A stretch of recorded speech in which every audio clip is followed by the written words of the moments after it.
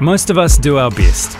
We throw our beer bottles in the recycling, we reuse containers and cartons, yet our drawers are overflowing with plastic bags.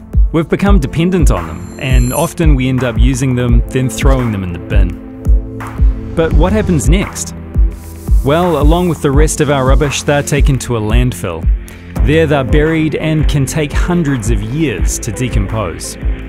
Or there's a second scenario, they blow away in the wind.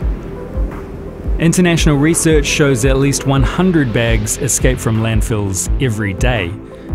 But unlike in the film American Beauty, a plastic bag dancing in the wind isn't the most beautiful thing you've ever seen. They can end up in drains, streams and rivers, and almost inevitably the ocean.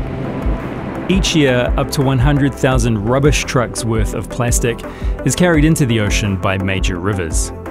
Once there, plastic can look, smell and sound an awful lot like food to fish and marine life.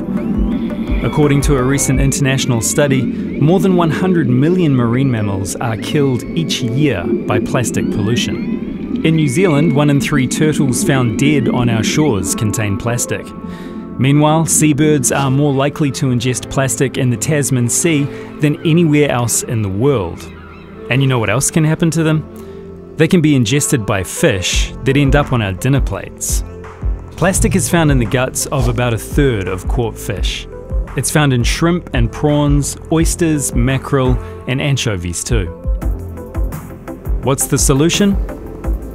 Here in New Zealand, some of our biggest companies are ditching plastic bags. Coca-Cola, Foodstuffs, and Countdown have promised to transition to recyclable packaging. It's just as well, because Countdown, for example, says almost 12 million of its plastic straws go to landfills every year. And now the government has committed to banning plastic bags over the next year. Because if nothing changes, the amount of plastic in the ocean will outweigh fish by 2050.